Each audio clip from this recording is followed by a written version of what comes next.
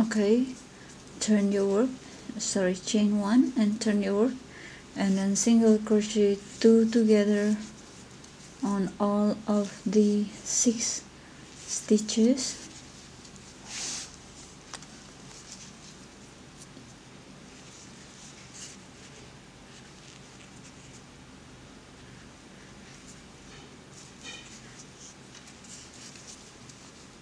Chain 1 and down, single crochet 3 together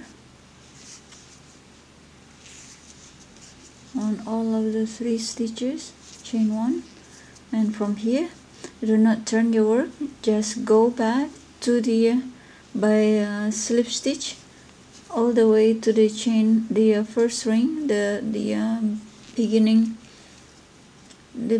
row.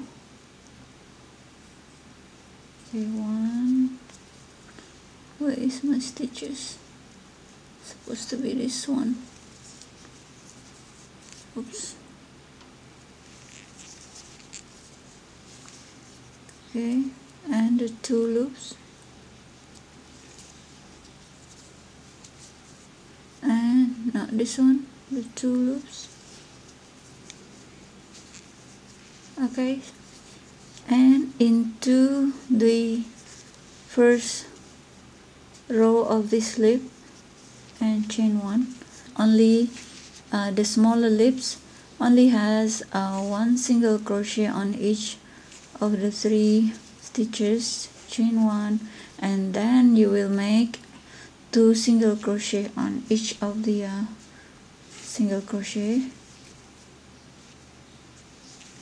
Okay, from here 6, and then we're gonna be doing single crochet 2 together for all the 6 stitches, so we end up having 3 single crochet afterward.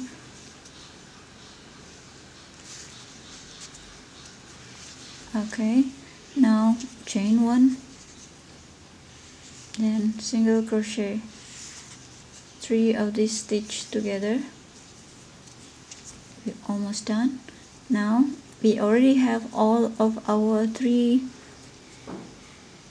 Let me flip it like that, and you make slip stitch into the chain on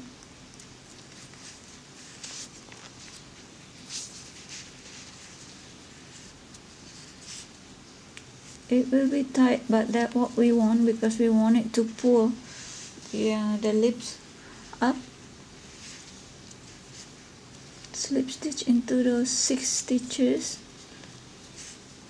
We made 8 chain, but then we used we made second single crochet into the second chain from hook, so what we left was only 6. So from here we are nearly done. I'm just gonna go ahead and cut this yarn, and then I'm gonna show you how to stitch it into the flower.